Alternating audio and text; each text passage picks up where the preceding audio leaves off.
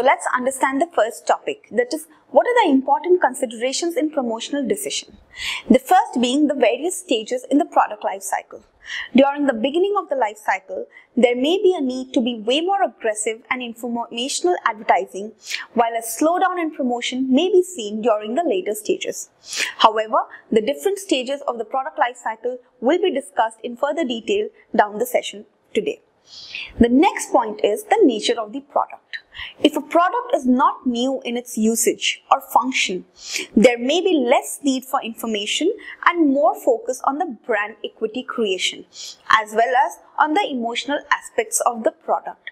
However, if the product is an absolutely new product in the market with not many competitors already functioning or providing the similar or same product, the more focus has to be on providing the information to the customers rather than creating a brand for the product.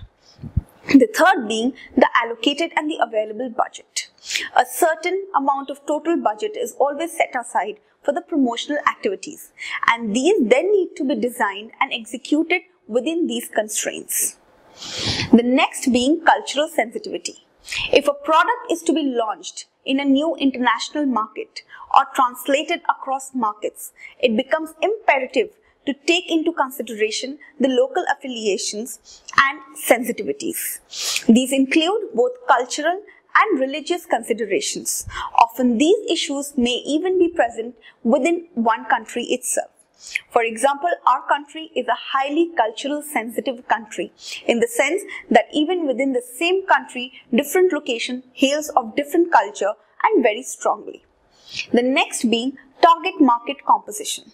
The people who make up the target market needs to be considered before committing to a promotional mix. If a market is not tech savvy, then more traditional means may need to be employed. Conversely, an internet generation used to instant gratification may need to be provided more focused and targeted messages. And the next one is competitors' action. The methods a competitor uses needs to be taken into account as well while making promotional decisions.